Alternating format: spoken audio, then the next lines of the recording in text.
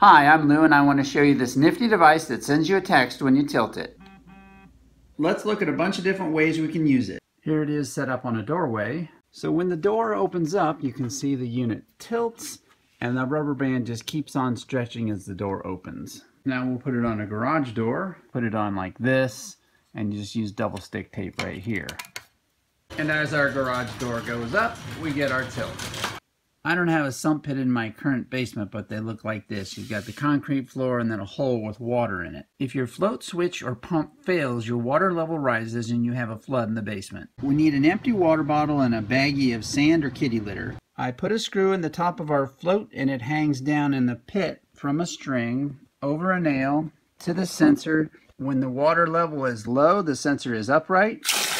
When it gets too high, the float goes up and the sensor tilts. I used double stick tape to put a nail backwards there, and now I get texted every time I get mail. Another good use is catching moles in your yard without killing them. Say you have a mole trail like this. Stomp down a spot like this. Stand the detector up in the stomp down area, and when he comes back through, he'll tip it over. When you get the text, tiptoe out in the yard and you'll see the ground heaving up like this. Stick the shovel in behind him and pop him out. Grab him quickly before he digs back down. Here it is set up as a driveway sensor. This string goes across the driveway there, and when a car goes across it, it tilts. I picked up this little solenoid for $5. We'll unscrew this and take this lid off, take the valve out, and really all we want is this electromagnet. We use wire nuts to attach it to an old lamp cord and put a bolt in there that gets pulled over when we plug it in. We can configure it like this to get a text when the power comes on.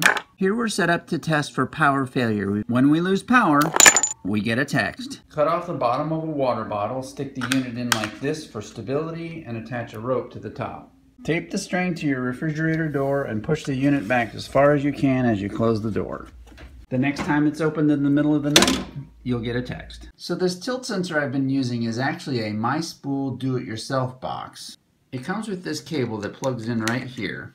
On the other end of the cable you can put a simple button, or a magnetic switch, or a tilt switch. I attached 2 of these to my cable and hot glued them into the top of the box, so a tilt either way will send me a text. Thanks for watching. There's a link to all these parts below.